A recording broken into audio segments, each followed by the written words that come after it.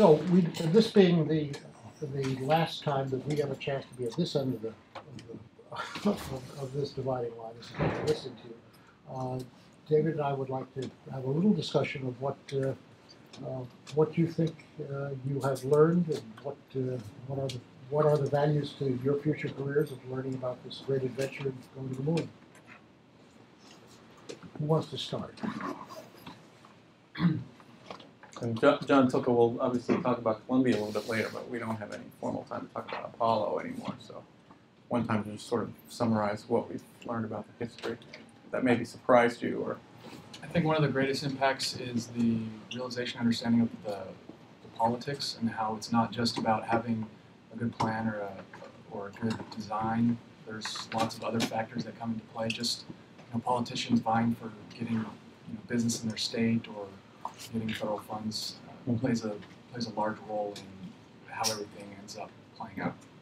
I often talk about, and other people do too, politics with a big P, which is politicians and Washington and elections and that sort of stuff, which is important in the way you said. And then also politics with a little p, which is the more local, all the stuff about the different centers and the just even within the offices, how those things kind of play out. But you also see with something like the LOR decision that there's a lot of analytical engineering content to that decision, but there's also these, who are the key stakeholders, what's going to bring them on board, sort of thing. This was, we've heard about this from guest lecturers as well as from David, that this was, in a sense, the first large-scale systems engineering demonstration. So everywhere from the financial planning right through the integration. Was it a success? I don't mean did we get to the moon. Was it a success in terms of practicing systems engineering?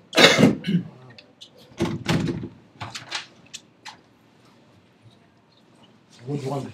I mean, James Webb was after he left NASA, he went into business as a consultant, and he consulted on how to apply NASA engineering methods to urban poverty and urban transportation, and there was a whole movement after Apollo to take these methods and apply them to these kind of domestic problems without a lot of success in most of those cases, actually. It was a much better method for designing a system like Apollo than for solving a problem like urban poverty, where the results are, it's very hard to know what you're measuring. I think there was some value in seeing, having the project kind of humanized. So we got to see some of the stories of people that built the computer here at the Draper Lab. Or I was thinking particularly of Tom Kelly. And he even wrote in his book some difficulties in his marriage that came up because he was so engaged in the project. And to see that people made sacrifices to make this thing happen, it wasn't just like it didn't just come out of thin air. It was people working. Yeah, when you hear, as you heard a lot in the 60s, Apollo was this kind of technology run amok, right? It was really the kind of origin of that whole idea. And you go, which part of this is technology with a capital P? Is it Don Iles? Is it Joe Shea? Is it all those technicians? I mean, it's just people working on these things. Kind of going along with that, one thing that I didn't have a real realization for was all the other things that were going on in the 60s at the same time as Apollo, in terms of civil rights and you can easily see, those have the same dates in history, but you never really think wow, this was going on at the same time Alabama. as the hippies, It's just very, very much put it into context, and I don't know, it seemed even more amazing considering the times. Yeah, there was a book, pretty good book if you ever want to read yet another book on Apollo, called Moondust, and it's just an English journalist came, this was maybe 10 years ago, and went around and interviewed a lot of the astronauts. And he said at the end of the day, at the time, everyone thought the hippies and Apollo were like two polar opposites of the spectrum. One was the big bad military-industrial complex, and one was freedom and love and utopia. But in retrospect, they look a lot more similar. They were both these kind of utopian projects of the time, which had visions of a better future, neither one of which quite played out in the way that people expected them to. People today, I think, are a lot more cynical on both sides. One interesting thing is, I know as engineers, we do get a lot of background, or we expect a lot of background on the build-up for Apollo and the actual structure, and then we hear a lot about the landings themselves. But looking at a lot of, in the context of a lot of the engineering that went on after the missions, after Apollo 11, like when the missions had already started, there was still development, still design, and even things that they were still working on after they'd officially been canceled. Getting that kind of sense of how, even though, oh, your program's canceled, you kind of expect these days, it's like, oh, it's ending, and everybody just feels like, oh, it's over. But during Apollo, they just kept going. Yeah. You know, Sharon, related to that is, for me, the impressive fact that these changes would take place, and the next flights would take place 2 months later, and they would get implemented in a period of time that is amazingly short by today's standards. Certainly would not have happened during the shuttle. I was just reading today the SLS, the big new launcher coming out of Huntsville. First flight with the unmanned Orion, I think, is 2016 or 2017? 2014. Unmanned flight. Unmanned is 14. First, 14 is the Orion capsule on a Delta IV. okay, right. First manned flight 4 years later. Whereas in Apollo, it was what? 2 months. Or 0 months in the first time they launched. The thing that astounded me was, I think that schedule was possible because the amount of money that was being thrown at the problem. While they were also doing the whole Great Society thing, while they were also fighting the war in Vietnam, just looking at what the federal budget must have looked like at the time. And the Cold War. Yeah. All right, not to mention being on 24/7 nuclear alert. Yeah. So, how did they even manage that? That's Well, taxes something were that higher, among other things. really astounds me, and I haven't been able to quite clear up in my head yet. I mean, the dollar numbers on Apollo weren't all that big, right? Compared to, and this is still true today, any big contractor who builds human spaceflight hardware, it's a small part of their business. And, in some sense, they treat it as a loss leader because it's high prestige and it's interesting work. But they make their money on the F-16s, the F-15s, and the tankers and all that sort of stuff. I think part of the answer to your question about how did they achieve these accomplishments so rapidly is arguably that we were less risk averse as a society in the 60s than we are now, and so people not foolhardy risks, but they took calculated risks in order to push the program ahead. And I feel that at this time, if anything, we're too conservative in human spaceflight. I really enjoyed seeing the Soviet program and the parallels that were drawn between that and throughout Mercury and Gemini and Apollo. And I guess prior to this class, I never made the realization that they were so far ahead of us up until basically the very end at the lunar landing. So that was really interesting. A lot of that material is material that didn't even exist until 10 years ago. So a lot of it's stuff people didn't know at the time. It also gives you a nice sense of how do you go to the moon? Well, we did it this way, but you know what? If you had a different group of people, you probably would have chosen to do it another way. There's the commonalities because the physics are the same, but there's a lot of differences in how you might organize it. Can you recommend any other good books on the Soviet space program? Yeah, so there's obviously Siddiqui's book Challenge to Apollo, which is, you can work out with it because it's so thick. The book that Dave Scott wrote with Alexei Leonov is actually really readable and good. There's Boris Chertok wrote how many 4 volumes now, Rockets and People, which is sort of a real detailed first-hand account of. That's not all necessarily a lunar program. It's the space, and it's hard to disentangle as we've seen. There's a very good biography called Korolev by James Hartford. I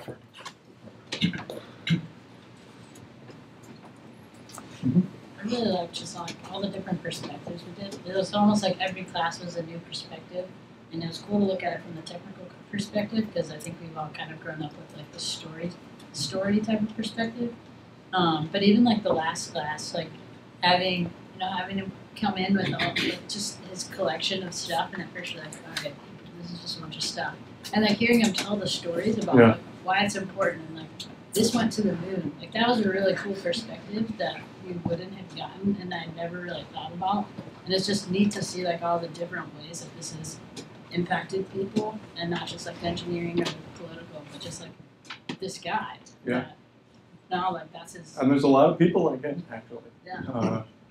And I mean, again, you look at that Apollo Lunar Surface Journal website, you know, people who are just serious amateur scholars put that together.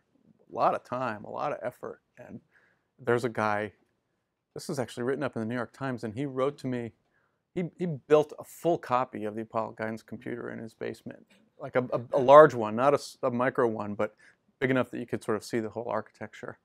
And I sent him a bunch of the schematics and stuff that I had found when I was doing the work, and then he was done with it, and he was like, you know, the reporter asked him, "What are you going to do with it now?" I said, "I just want to get rid of it because I want to build something else."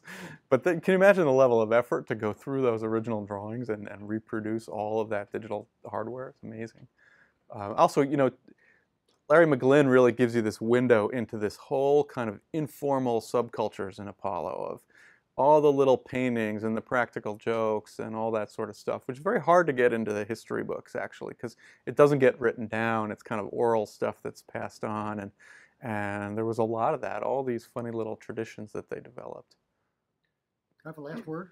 Sure. Okay, this, unless something dramatically changes, this is my last class after 51 years of teaching here. Oh, wow. That's right. And what I wanted to say is that this has been a blast, not just this class, but in general, the notion of coming to work each day and meeting with MIT students as smart as you are, and as interested as you are in trying to find out what's going on anywhere from F equals ma to the rocket equation to why are we investigating the human genome is just an amazing privilege. So I thank not only you guys but all of the predecessors who've been in this class, as well as David for letting me participate.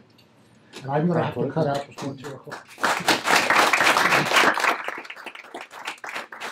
Yeah, Larry's retiring, and he's off to submit a $12 million proposal that he's the PI on, right? I didn't say I'm stopping work.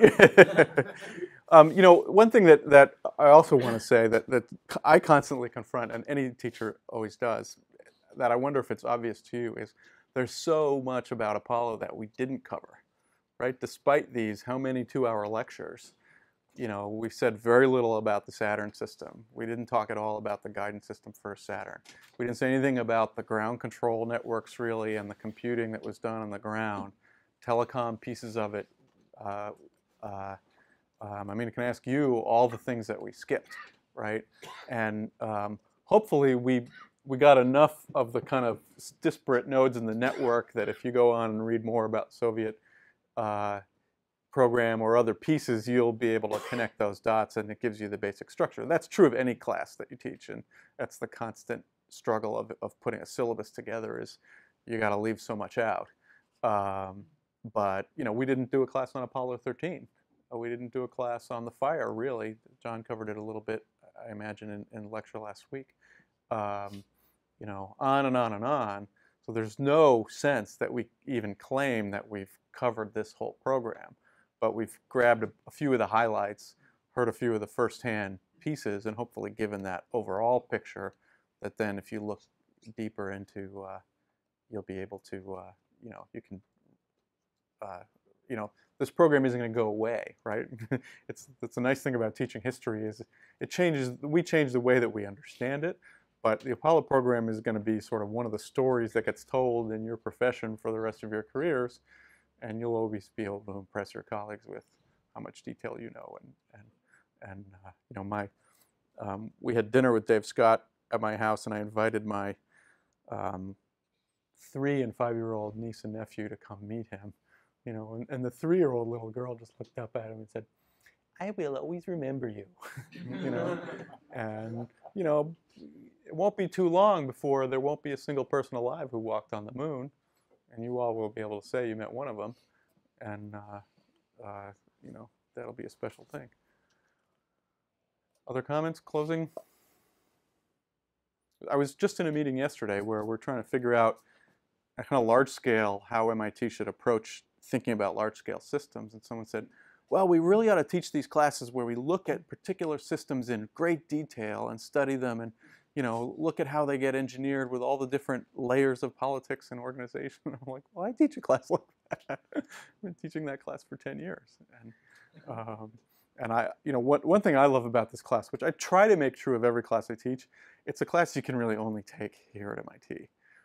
You could take a similar class at another university based on something that was involved locally there. It's a good model that way. But given the resources that we have, it's just very special to be able to teach this class here.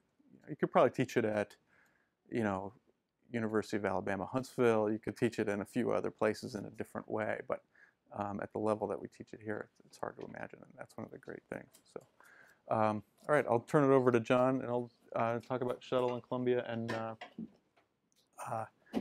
then we'll, whatever time's left, we can do group project stuff. Sorry? Are we gonna get time to work? Yes. Let's see, how long do you need, John? Well, maybe 45 minutes. I'll try to go fast. So then you'll have 45 minutes at the end? I know that look. Okay, so I thought what I would do is just kind of wrap up on the shuttle, because not only is the shuttle sort of I think an important tie to Apollo, although shuttle program is much longer, 30 years of operational flights and roughly 10 years of development. So the last 40 years, much of the history and legacy of shuttle is sort of echoes on Apollo. The same engineering team that did Apollo largely designs the shuttle. I tried to explain in the last talk the importance of the trade-offs that were made, political trade-offs by the Nixon administration, by the Office of Management Budget, and how those drove sort of the ultimately the design, which affected the operational costs and I think largely the reliability of the system as well. So the two accidents that occur, Challenger's on the 25th flight, Columbia's on the 113th flight, and then the program wraps up at 135 flights. So there's roughly 21 successful flights after Columbia, probably at the highest level of the system reliability, but I'll show you that problems that were encountered on the Columbia accident related to the foam continue largely for the next several missions after the return to flight, and it isn't until about the 10th mission that the external tank is finally in a robust design configuration where foam is not likely to cause a major event. Obviously, the report is outstanding, and I would highly recommend it. We actually did not talk much about the Apollo 1 fire, and there are 3 major accidents in human spaceflight, 3 major investigations. Each of them are conducted differently with different teams. Apart. Right. They happen to all occur at the end of January, the beginning of February, just a coincidence. The Apollo fire is investigated internally. Floyd Thompson, who's the head of NASA, Langley, is the chair. There is no presidential commission, and there are no independent outside participants. Very different in Challenger. It's actually a presidential commission that's authorized by President Reagan, with William P. Rogers, the former Secretary of State, as the chair, Neil Armstrong as the deputy. Sally Ride is on that. She's the only person who is on both Challenger and Columbia. The Columbia Investigation Board is set up with a sort of an emergency response system that is put in place by NASA, appointing largely outside investigators, and it's actually announced the day after the accident who those will be. It's headed up by Harold Gaiman, who did an outstanding job. He's a 4-star admiral, extensive experience. I think he was the head of Joint Forces Command. He was the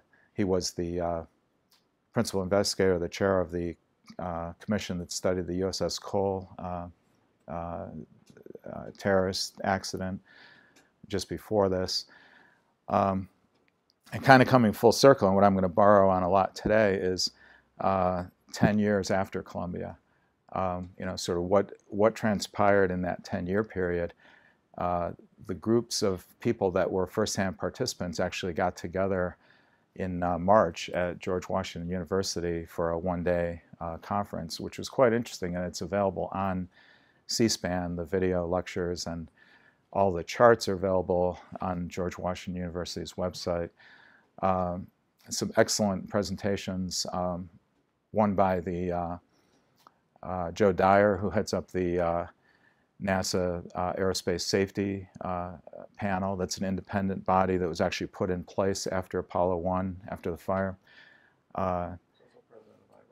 Yeah, he's no longer at iRobot, but for many years he was the president of iRobot.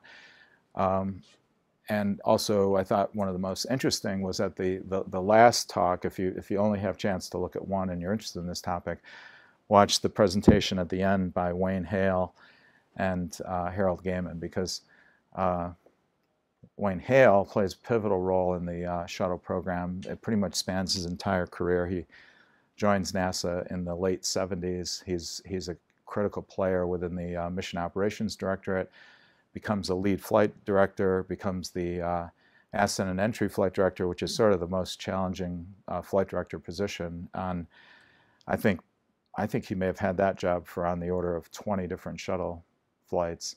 And just as Columbia is happening, he gets a new position, which is the Launch Integration Manager at Kennedy Space Center.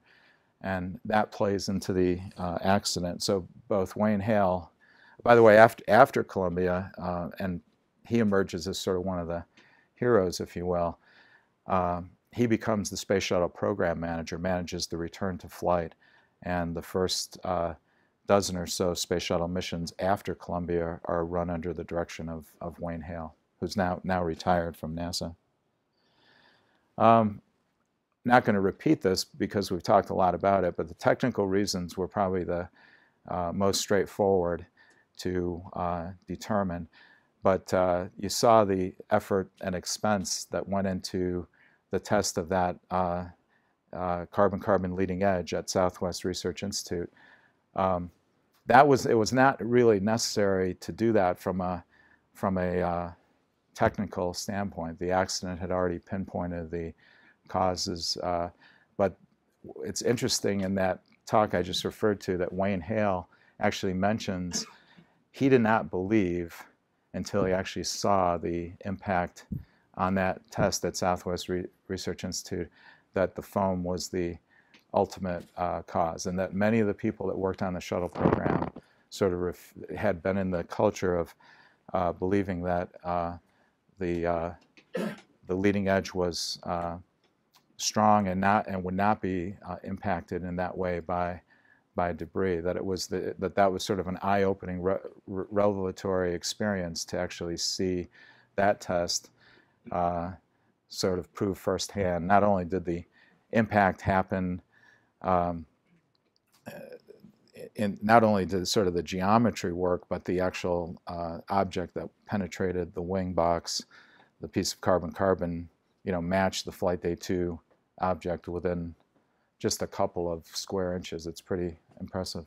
John, I think one of the interesting things about that was that there was a preliminary analysis done by Boeing, I believe, while Columbia was still on. Right, the crater analysis. Right, and said, oh, there's no problem. That foam could not possibly have done the damage. Right. So the crater analysis was the engineering tool that was used to by the engineers to basically show what the debris impact would cause on the tiles of the shuttle. It's a relatively crude tool. It was developed, I think, in the early 80s.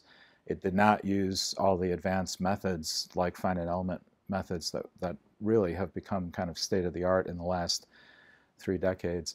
I think the other thing that's interesting about it is while they relied extensively on the crater model, the other piece, which I think is kind of fascinating, is in that 30-year period, composite structural non-destructive inspection techniques, NDI, had really advanced. The state of the art in the industry had significantly matured. Today, ultrasonic inspection chirography. Some of these methods are extremely capable of looking at the underlying surface behind composite materials. Up until the Columbia accident, the primary and only means to inspect the leading edge of the space shuttle was coin tap test. None of the NDI methods that had evolved in the industry were being applied to the leading edge. So the crater model that you referred to, the NDI techniques, many of these things were kind of stuck in, what I think of as sort of the era when the shuttle was designed and first brought into service, the late 70s and early 80s, but did not progress. And it's interesting that those methods are then used extensively in the return to flight. They're basically described pretty extensively in the return to flight documents. To be fair to tools like the crater tool, it worked accurately for the range of damage it was intended to model, which was very small pieces of foam or ice hitting any part of the shuttle thermal protection system. Right. And there's no reason to believe that it didn't work for those things. It wasn't designed for pieces of foam 5,000% larger than it was validated for.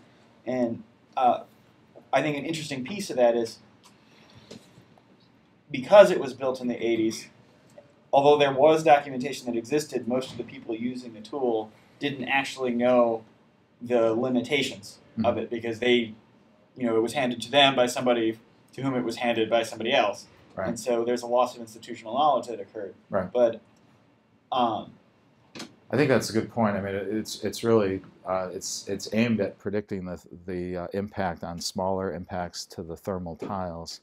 It wasn't really set up to. It's a classic case of people trusting a computer simulation without understanding what was going on inside the box and what the limitations and the assumptions things were that went into that simulation for all the reasons that you said. It was developed at North American and then handed over, and NASA had this whole knowledge management program which didn't do either of those two things. Sorry. So you're talking about these engineers like Wayne Hale that said that we needed to see the actual test that the Southwest Research Institute did to realize the actual cause was. What was their theory? What the cause was? Their counter theory. Well, I think they by that point, it had been proven that the impact caused it, but until they visually saw it, many of them were witnesses in the crowd. I mean, as that impact occurred, there was a gasp from many people in the crowd. Seeing it visually. I think Sheila Woodnall was there. A lot of the members of the investigation board were actually there. I don't know if Wayne Hale was. He may have been. So it's just and that's really, you'll hear them talk about, that's really why that test was so important. It proved beyond a doubt that all of the... Their own counter theory before they were proved wrong?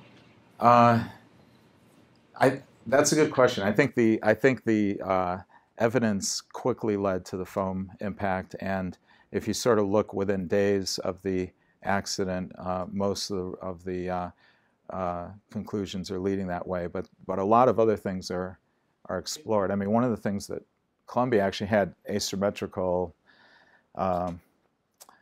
boundary layer separation on an earlier mission, and people were looking a lot at that.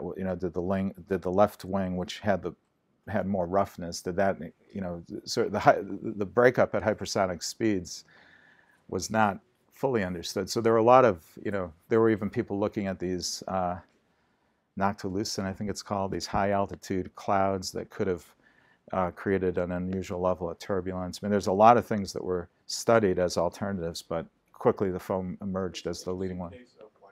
What does it take to convince people? And in this case, even though these are all highly technical people, the answer is more than just the data.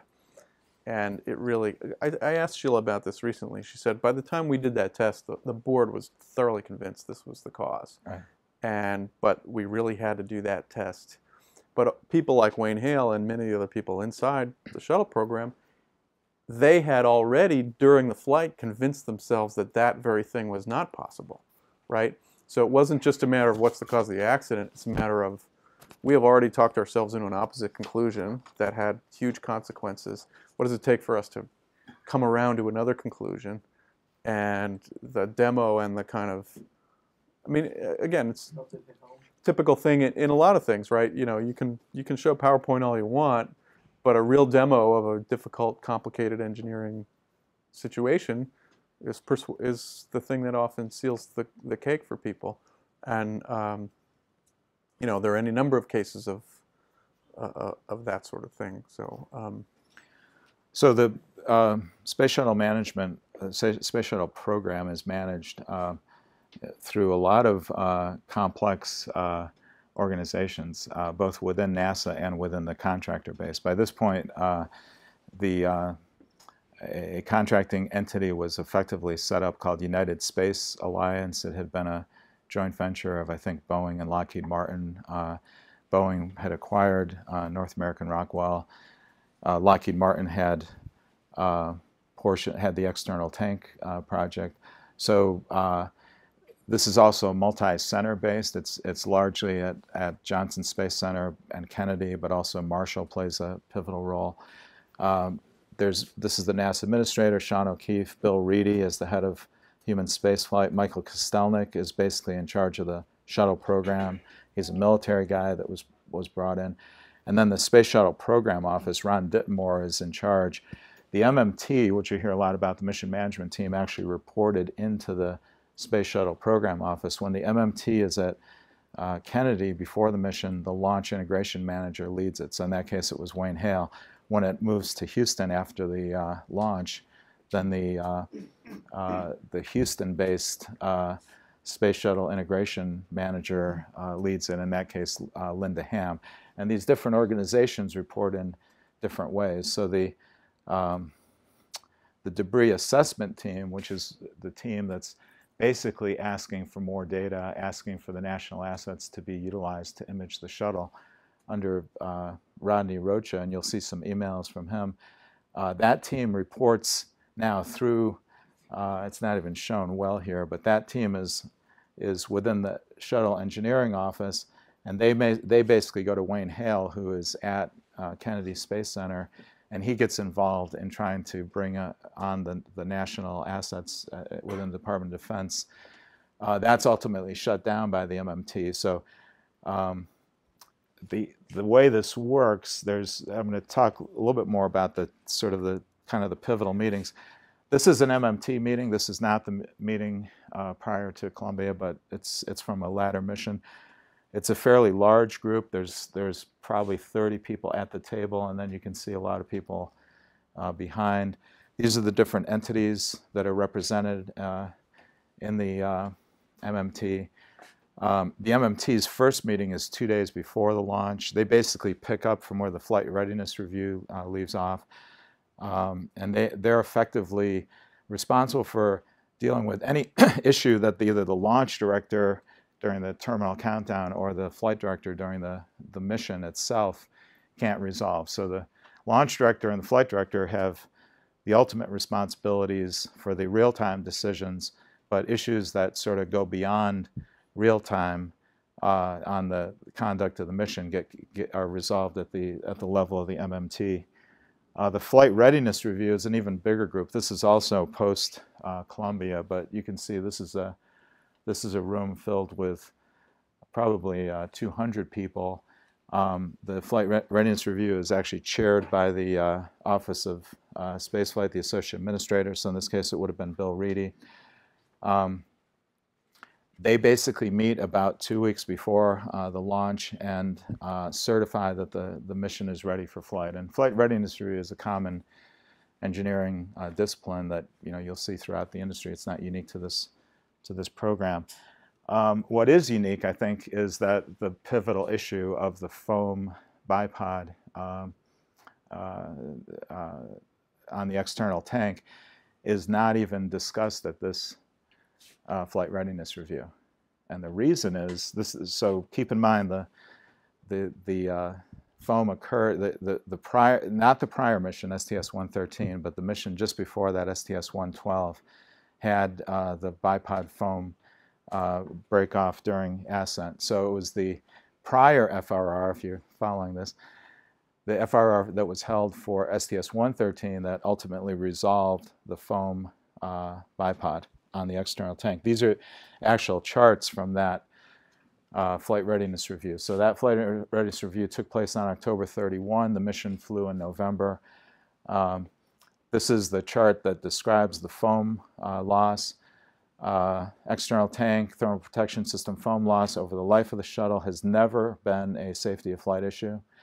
More than 100 external tanks have flown, with only 3 documented instances of significant foam loss on the bipod ramp. So this is the bipod. This is the shadow of it. It's sort of like this. That connects the front of the orbiter to the external tank. Now this is not really true. I mean, in fact, that last statement is not true in terms of the number of incidences. This is the next chart that they used. Without going into it in detail, the bottom line is the external tank is safe to fly with no new concerns and no added risk. Now, 113 occurs without losing the bipod foam. However, because this issue got resolved in the FRR for 113, it was not even discussed in the flight readiness review for STS 107. These are the actual prior losses of bipod foam that occurred. So now, three of those were known at the time. These are the 3 that flight readiness review memo referred to. This was the 4th one, I guess, on Atlantis on 112. So prior to STS 107, 6 instances. Again, if you extrapolate this to, so that Columbia was the 7th, if you extrapolate it to nighttime conditions that weren't imaged, about 12 events occurred. So 1 in 10 missions had sustained this particular piece of bipod foam coming off, and you could see the rough, sizes in some cases. This one was 800 cubic inches. Yeah. 4 of those 6 are listed as being on Columbia, but the external tank is. So that really doesn't matter. I mean, the external tank is different, and right. So the external tank is a expendable tank. It's unique to each mission. It has its own numbering system, and the actual orbiters don't really matter in terms of the performance of the tank. It's just coincidentally that Columbia has more cameras on it. Some of the other ones were never equipped. But no, so these are prime. So these are. It's a good question, but not the right conclusion. These are actually photographs taken. There's a procedure after they shut down the main engines to immediately have the crew on orbit photograph the external tank as it's separating from the orbiter. So, and that would have to also be in daylight conditions for that imagery to work. And sometimes they got a very good high-res focused image. Sometimes they didn't. But imagery became a big issue. So ground-based imagery of the launch was largely systems that were left over from the Apollo era. Nothing had been upgraded. And the most pivotal view, the cameras that had the best optical view of the debris strike were actually out of focus on the day of the flight. Quite a bit of work was done to upgrade the ground-based imagery. Radars were installed that could detect foam loss even on a night launch. And on the first 2 launches, the WB-57, which is a high-altitude airplane flying at about 60,000 feet, a NASA asset, was used to image both 114 and 121 on the return to flight. So quite a bit of imaging, both in ascent as well as on orbit, with this orbital boom inspection system that was put in place. The original external tank requirement is that foam shedding damage was not allowed. And as I discussed, not only was it these 6 events, but foam occurred throughout the history of the program. So the normalization of deviance, the unexpected became the expected, which became the accepted. So I don't think that. If you go back one. Yeah. I really don't think that the slide in the lower left is really fair. because there's really two kinds of foam shedding failures that are occurring here, right? There's one small subset of cases in which a very large piece of foam, tens to hundreds of cubic inches, is falling off and striking the orbiter. And almost all of the rest of them are very small pieces of foam, which they did have on almost every launch, and they never found a way to fix it. And it sounds like maybe they did after 10 launches after Columbia. Yeah, I mean, effectively, the system was not designed to take even the small foam strikes on the TPS, the thermal protection system. So Understood, but it is always the case that when you engineer something, and it's a really hard thing that you're engineering, you're going to have behavior that was not expected in the first place. Mm-hmm. So the question is this something that you have fully bound? Is this a problem you have fully bounded and you understand? There's a difference. Like small foam strikes, they had the crater tool, they actually did the analysis. There's no evidence to suggest that there's any scenario in which a very small piece of foam striking the thermal protection system breaches the orbiter. Mm-hmm. However, there's a completely different set, a much smaller set of these large strikes, which they never did fully characterize. Okay, so these large strikes are only from the bipod foam. So there's many other large pieces of foam that are coming off the shuttle. So to assume that it's only small pieces is not correct, and you'll see on the return to flight, the PAL ramp fails, which is actually another large piece of foam. So it's foam. It's a wide range of foam sizes and shapes that are coming off. They're tolerated really from STS-1 forward. That chart, though, almost all of those red dots are very small. Like I believe the y-axis there is cubic inches, and then the x-axis is launch. I can't really read it on this one, but I've read this the is. report, I think this is number. This is number of events. A number of events. Yeah, over the life of the program. There are some missions where hundreds of foam strikes are observed. I mean, it's fair to look at every the causality of all of the foam events, both in terms of the size of the foam and the impact velocity. It's heavily determined by the point in the mission which that occurs, based on velocity and mass. The sweet spot that's where the damage can occur is largely between about 30 seconds and 2 minutes and 15 seconds. That minute 45. So you could tolerate foam loss after after 2 minutes and 15 seconds elapsed time and not have impact because the atmospheric density is low. The velocity is high, but the atmospheric density is low. So because they determined the small impacts were not a problem, probably correctly, they assumed that the big impacts were not a problem. Yeah, and they didn't draw that line and do the F equals M. That's the thing that surprised me about that final demo is like, you can still have a small M and a big A, and that makes a big F, right? So and then these. That's my point. It's just that like you can't take away as your assumption from Columbia that every time something goes wrong against the requirements that were originally laid out, like what were they going to do? Shut down the entire shuttle program? Well, probably what they should have done is recertify the capability of the thermal protection system to withstand foam impacts. I mean, largely that's what happened in the return to flight. The process was effectively recertifying the external tank through a series of design changes, through a series of inspection techniques, and you'll see that. I want to get to that. Maybe at the end we can talk more. Sure. You're raising some good points, but effectively that's what happened. The foam, the tolerance of the orbiter to foam strikes was resolved through design change and recertification, if you will, of the external tank and a better understanding of the mechanisms. And that's what this next chart is. These are direct quotes from the Accident Investigation Board, and I think it goes to some of the points that David was making, that these management decisions reflect missed opportunities, blocked or ineffective communication channels, flawed analysis, and ineffective leadership. That it's this it's all of these players, whether it's the MMT, the Shuttle Program Office, the Mission Evaluation Room, the MER, which is an Apollo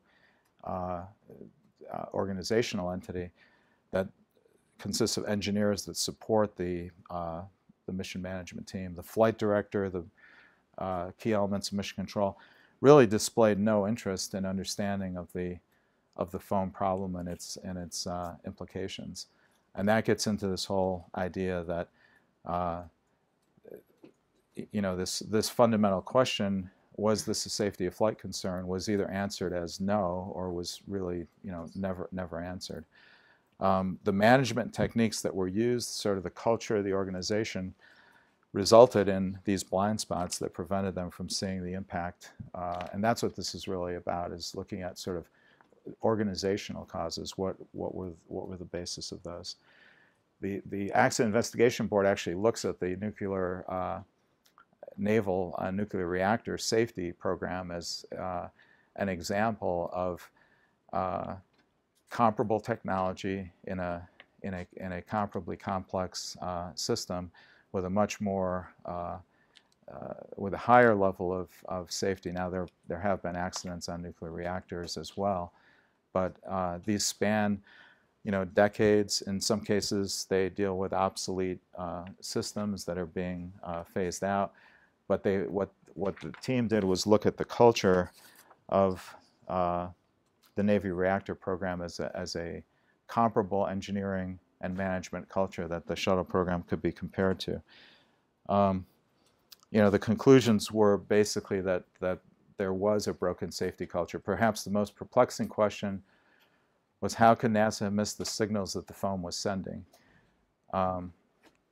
In most cases, the human spaceflight program, by the way, these are direct quotes from the board. Human spaceflight program is extremely aggressive in reducing threats to safety, but these blind spots existed, and this is it's evident in both in the testimony that occurred before the Columbia Accident Investigation Board, which is all publicly available, as well as in the emails and other means of communication that were used. The NASA managers that were interviewed basically said not only was there no safety of flight issue, but we couldn't have done anything about it anyway. And that's sort of a core point. Also that the lack of robust engineering data and rigorous testing. So this is, I'll just show a couple of those memos. This is one from the SAM is Subsystem Area Manager, USA is United Space Lines, TPS is Thermal Protection System. So this is the subject matter expert for the foam within the United Space Lines, basically saying that the impact data says that the structure would get slightly hotter but would still be okay. So this is to the other managers at United Space Alliance. This is the memo from Leroy Kane, who's the lead ascent and entry flight director, basically saying the space shuttle program was asked directly if they had any interest in requesting resources outside of NASA to view the orbiter. They said no. This is a total of 3 times requests were made for images, and 8 times sort of missed opportunities occurred. Now everyone is sort of looking through the evidence of the accident through their own sort of lens. I think that's an important way to look at it. People that love to talk about PowerPoint, this is the Yale professor that Tufte, this is his chart, picking out examples from the discussion of the crater tool that we just talked about, the use of the word significant 5 times, the lack of characterizing any of this numerically. This was the memo to the crew, which I think I also talked about last time. This is from the on-orbit flight director, Steve Stitch, to the pilot and commander of the shuttle, prompting them for what's going to become a PAO event, a public affairs event. This item is not even worth mentioning. There is no concern for RCC. We have seen this phenomenon on several other flights, and there's absolutely no concern for entry. really goes to the organizational structure of the shuttle program. There is a safety and mission assurance organization, but it's generally viewed as not extremely effective in this particular accident. That doesn't have the independence that it should have. And I talked a little bit about this last time, so I won't repeat, but there's a whole history of effectively these 87 missions between Challenger and Columbia in the context of a declining budget where the shuttle workforce and the budget is reduced by about 40%. I talked about the Kraft report, which was chaired by Chris Kraft, who's really one of the heroes of the Apollo program and of human spaceflight in general, recommending that the program be further cost reduced and that some of those savings could actually come out of things like the safety budget. There was an attitude that developed during Apollo that led to NASA viewing itself as the perfect place. And this is a Chris Kraft quote. "It's not arrogance if you really are that good." And sort of this image of NASA as the NASA culture, which was affected really by Apollo, but other successes as well, played a key role here. Resistant to external suggestions for change, and this, again, is after the Challenger accident, but before Columbia. Flawed decision-making, self-deception, introversion, and diminished curiosity. I think the word curiosity is really important in terms of the way the organization dealt with the problem. This is the actual Kraft report. NASA should restructure and reduce the overall safety, reliability, and quality assurance elements, and that could be done without reducing safety. And that was, literally debated, discussed, and some of those recommendations were actually implemented. Echoes of Challenger. This was coined by Sally Ride, who was on both commissions. Diane Vaughan's report. She testified before the Columbia Accident Investigation Board. I thought it was one of the most interesting pieces of testimony because they basically asked her after this book came out, which was about 5 years after the Challenger accident, around 1992. Did anyone at NASA ask you to come and speak to us about the conclusions of your book?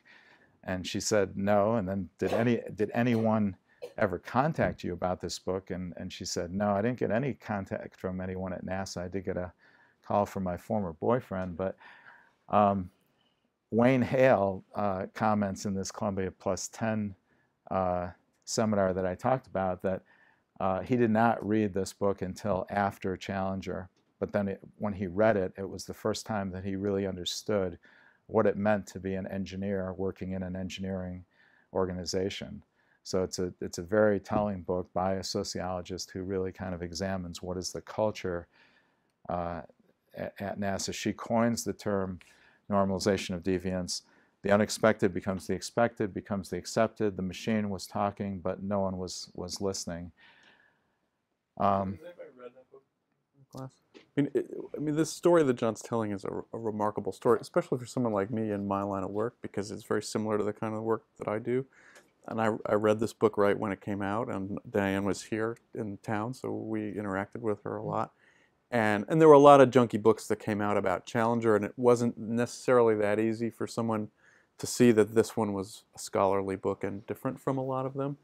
But it is astonishing to me that Wayne Hale said in this thing he didn't read this book until after Columbia, and that the people who were most directly involved had no interest in learning about the dynamics that went on. And the Columbia accident, from an organizational perspective, is almost exactly the same as the Challenger accident. They did exactly the same thing twice. And, the reports are very different. The first report focuses on the O-ring, in the famous case of what's his name, Feynman and whatnot. The second report says this accident was rooted in history and culture.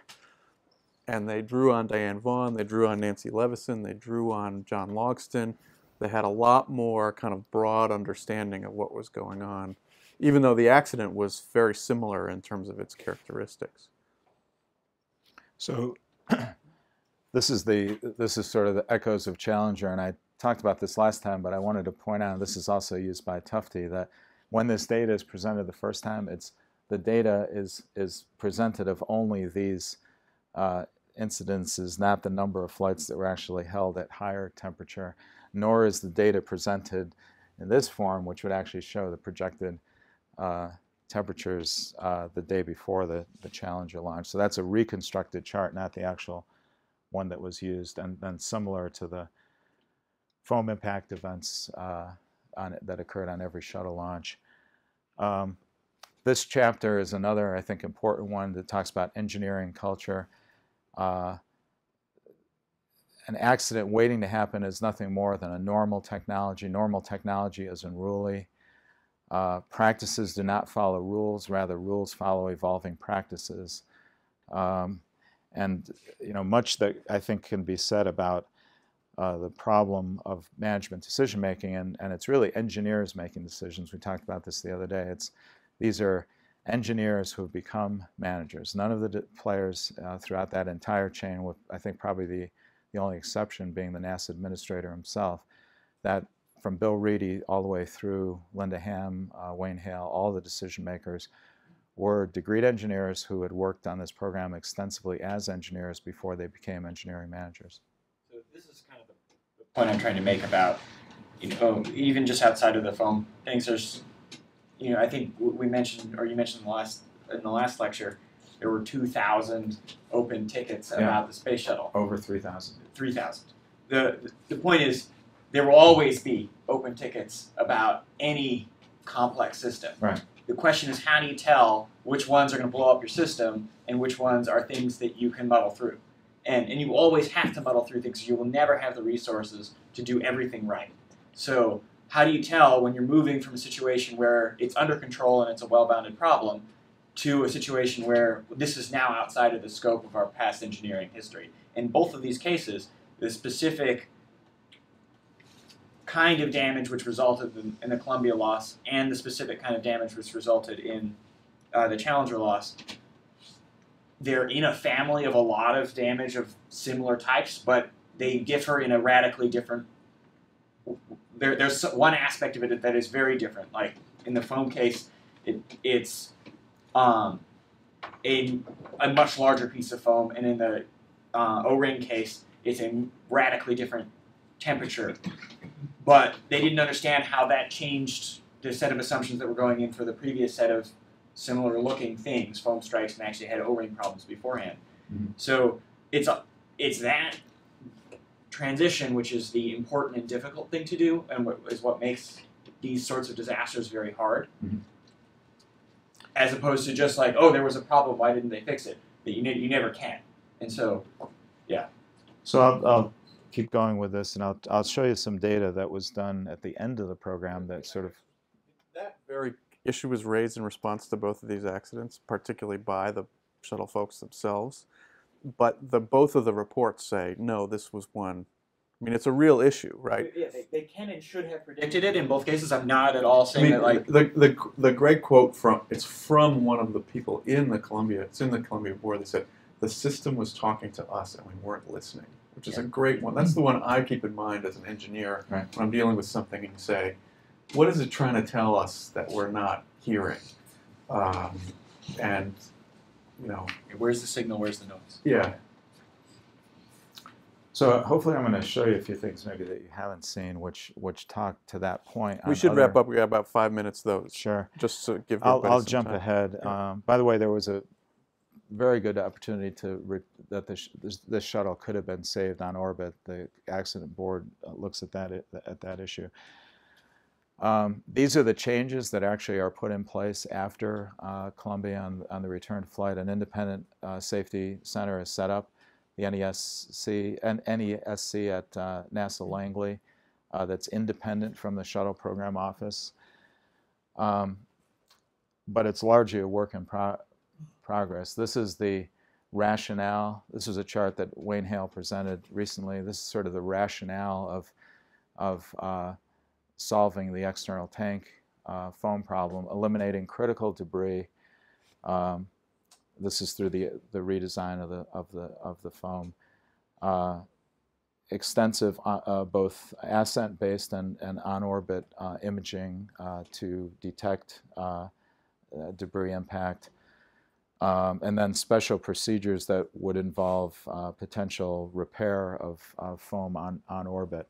So what did that really do? This is the chart Wayne Hale used at this conference, which basically says, okay, 20% of the risk is related to the thermal protection system. By eliminating ascent debris, improving inspection techniques, and potentially having contingency methods for the crew, sort of safe harbor at the International Space Station, that the risk of TPS damaging the shuttle had been significantly reduced. But then what about all other risk? Well, all the other risk could be impacted, and these, again, don't have numbers. All other risks could be impacted by enhancing systems engineering, better oversight, cultural change, but that you still are left with a significant amount of risk on the system. Where I think that's particularly telling is this is the actual chart that was prepared by the Space Shuttle Program Office prior to the return to flight, which was in June of 2005 before the launch of STS-114. These are identified as the top program risks. They agree to fly effectively with a known problem on the external tank, the feedline bellows. And then if you sort of look through the others, things like schedule for the launch processing of both 114 and a launch on demand rescue mission. Threats to SSP reserve, that's basically a management, financial reserve of the program. So that's not a technical risk, it's really a programmatic risk. Even in more detail, this is prepared by the Marshall Space Flight Center external tank. These are typical risk charts with likelihood of risk, 1 being low, 5 being high, and consequence. So you want to avoid being in the red. The external tank office, and the space shuttle main engine, this is effectively the combined propulsion, does not even list what becomes the biggest risk to that mission, which is the loss of the PAL ramp foam, which actually occurs in that return to flight. So the launch occurs on July 26th at 127 seconds, right in the sweet spot of the impact range. This large piece of foam separates from the external tank. There's a smaller piece of foam that separates at 147 seconds. The shuttle program is effectively grounded. An additional flight is created to revalidate the return to flight, STS-121. This is a typo, but that launches on July 4, 2006, about a year later. There are several redesigns of the external tank that occur. Foam shedding events continue on several post-Columbia missions. The external tank 120, which happens to be also launched on STS-120, the 7th shuttle mission in October 2007, is the first one that really incorporates all of the design changes that are recommended by the Columbia Accident Investigation Board. And then 3 missions later, do they actually solve the final configuration of the design. So it isn't until long and short of that is when they did the return to flight, they made all the same mistakes again. Right. And they almost lost Discovery. Right. So Wayne Hale in his blog, and it's a great article, how we almost lost Discovery. Now that program, the return to one of the challenges is, okay, we should wrap it up though, John. Okay. They spend $2.7 billion, and only a tiny amount is allocated by Congress. So there's a massive requirement for reprogramming, which effectively comes out of the other programs. This is probably the most important paragraph in the entire report. The nation committed to building an amazing, if compromised, vehicle. While the agency did this, it accepted the bargain to operate and maintain the vehicle in the safest possible way. The board is not convinced that NASA has completely lived up to that bargain, or that Congress and the administration have provided the funding and support. this is the most pivot. This is an important chart because it shows effectively the critical milestone decisions A, B, and C, and initial operating, used in the Department of Defense widely and at NASA. So that by milestone B, you've only spent 10% of your program budget, but you've locked in 85, 90% of your ultimate life cycle costs and risk of the program. So what are the real risks? Well, this is a chart that was done in January of 11. It's at the very end of the program, 3 missions before the end, that shows probability of risk, again, largely retrospective, but basically says that there was a 6% likelihood that that you could have made it to the 25th mission without a loss of vehicle or crew, and that another 7% likelihood that we could have made it through effectively the time of the Columbia accident without a loss of crew, and that by the time the program was concluded, the risk of loss was about 1 in 90, but at the time of the first launches, it was about 1 in 10, and that 1 in 10, the number that was advertised by NASA in the media was 1 in 1,000, so 2 orders of magnitude difference. Those change over time. I'm not going to go into them. You might be interested in this chart because it looks at sort of all of the other systems that were being tolerated with the kind of risk that was compiled. Sometimes, in the case of the solid rocket booster, the redesign lowered the risk, but those ones that are outlined in red, including orbiter flight software being updated, space shuttle main engine uncontained failure.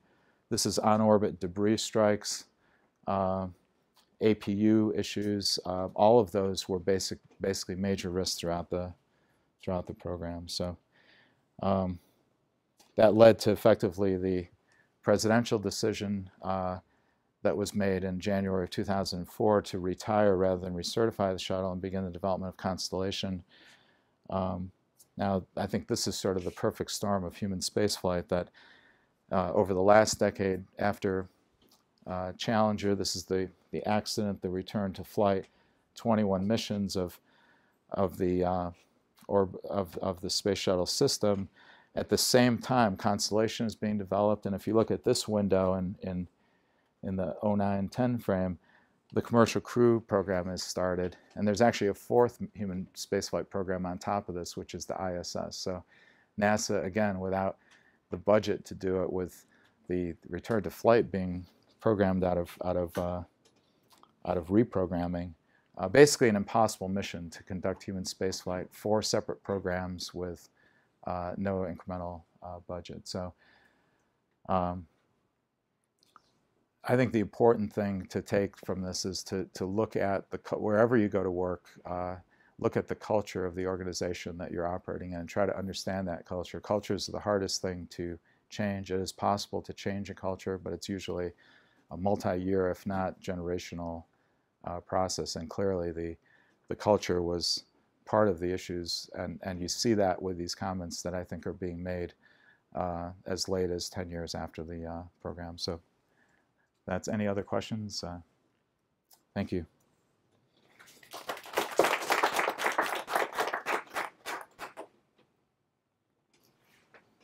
Yeah, there is a question back there. Yeah, I was just going to ask, if you were to recommend a book just on the shuttle program in general. It'd be the Accident Investigation Board report. I think that's clearly the best document overall because it looks at both the technology, the Columbia one, yeah. The Columbia Accident Investigation Board report, which is a PDF you can easily. It has a lot of the history of the shuttle in it. Right. It does a really nice job. It's also shockingly readable for a government report. Right. And I should say, when that accident happened and that report was happening through Sheila, I think, or I'm not sure, they came to MIT, they said, who wants to come down and work for the summer to write this? And at the time, there were people around who did. It was, a lot of people we knew were involved in that report. I was going to ask you a question about the presentation you made last week. Yep. Or 2 weeks ago, I don't know when it was, the first shuttle one. Right. When they were estimating 60 missions per year. Yeah. People actually believe that? Yes. Like That when was- you're talking about manned lunar bases, and they thought that was all going to be financially feasible. Well, the assumption was that the combination of military launches, commercial launches, and NASA launches would achieve that 60 flights per year, the basic model. Now, what really happened is the commercial launch industry rapidly moved to lower cost systems like the Ariane 4, and the U.S. monopoly on launches, which we enjoyed in the 60s and 70s, effectively became now competitive in the 80s with the French, and ultimately the Russians and even the Chinese entered. So post-Challenger, a public law which was signed by President Reagan basically precluded commercial satellites from flying on the shuttle. So I think it was largely the Department of Defense decommitting and the commercial schedule never coming to fruition. That earlier forecast was all NASA, and I'm not sure anyone believed that, but that originally was used, and then as DoD, that it sort of migrated to DoD and commercial, but the numbers stayed the same. The part that I never understood is that economic argument makes a lot of sense from a top line dollar analysis, but how did they ever justify the infrastructure that they were building?